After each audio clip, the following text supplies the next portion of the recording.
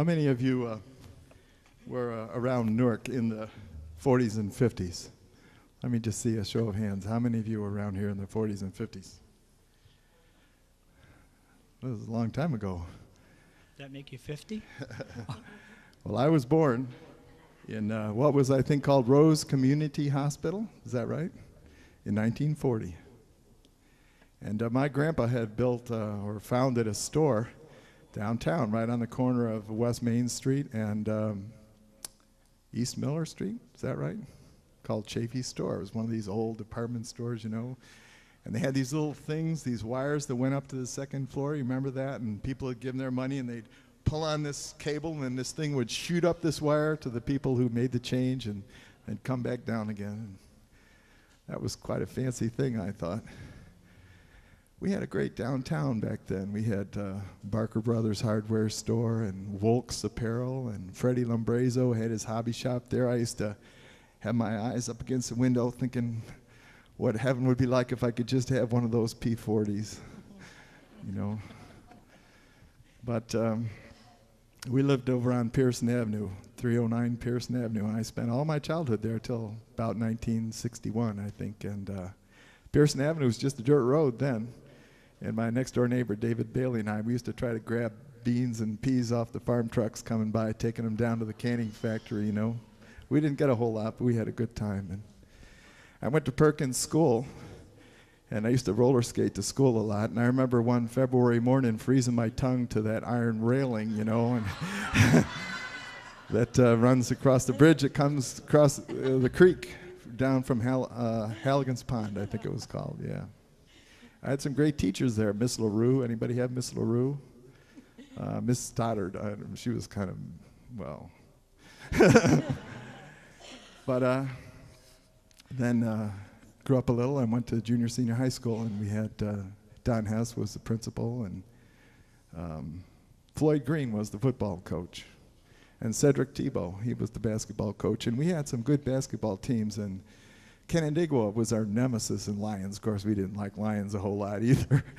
Canandaigua, they had this kid called Dave Farnsworth, who was 6'8", I think. At that time, that was pretty big. And boy, I just couldn't stand to watch those games with Canandaigua. I'd go in the locker room and hide out. It was too much emotional stress for me. But there were some wonderful teachers at that school. I don't know how many of you have ever bumped into any of them, but we had Prof. Munson. Anybody remember Prof. Munson? Miss Bain, he taught my dad. And Mr. Hill, I think, and several other really good teachers we had. And class of 58, Newark High School. And we had people like Jimmy Marshall, who died in Vietnam, and Bob Glines, Susan Sessions. Just saw Susan a couple of weeks ago. She looks good. We saw Jimmy, who am I trying to think of? Ann Mangan. Anybody ever remember Ann Mangan? Wonderful person.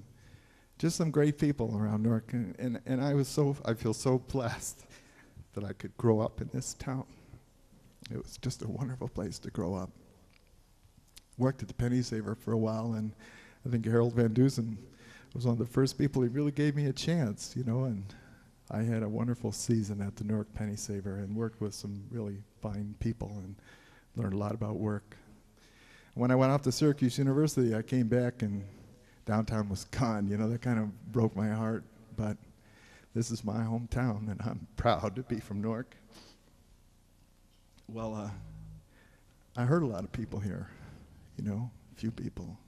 I was a selfish brat, you know, and I did some things that were really pretty nasty. I thought, well, I should come back and I should seek their forgiveness and tell them I'm sorry for the pains that I inflicted on them.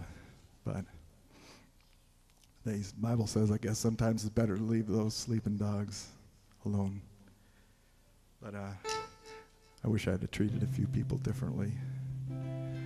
But I'm real thankful, and life does throw you some curves, there's no doubt about it. And it's fine to say, cheer up, my brother, live in the sunshine. We'll understand it all by and by, but still our heart just aches sometimes. And through it all, we've got the best friend a person could ever ask for.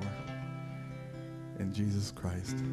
And I'd like to sing this little song to Newark, New York. What a friend we have in Jesus. All our sins and griefs to bear.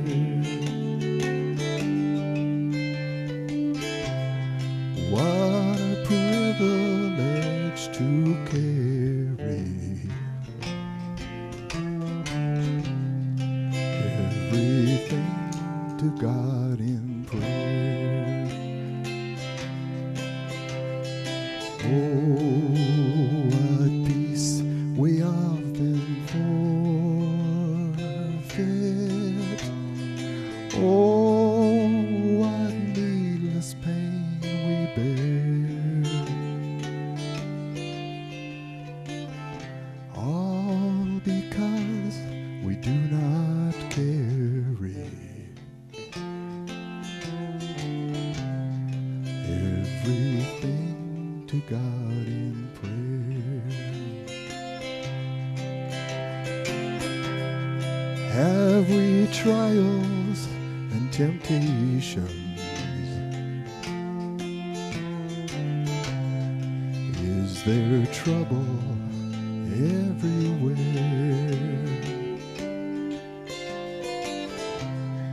We should never be discouraged.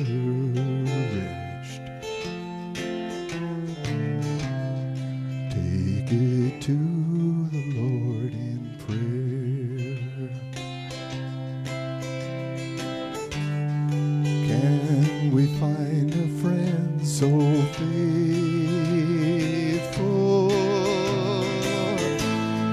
who will all our sorrows share?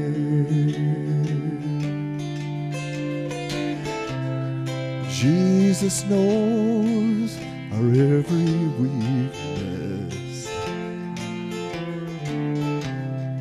Take it to the Lord in prayer.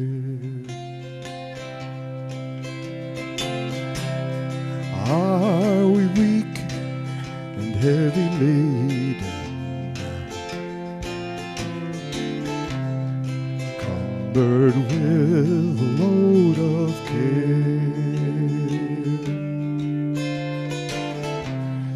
Precious Savior, still our refuge. Take it to the Lord in prayer.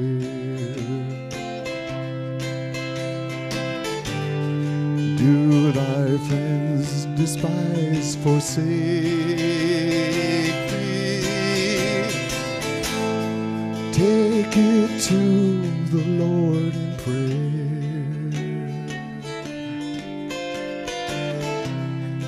In his arms he'll take and shield thee. Thou wilt find a solace there. Thou wilt find a solace there. Thank you, Newark. Amen. Thank you.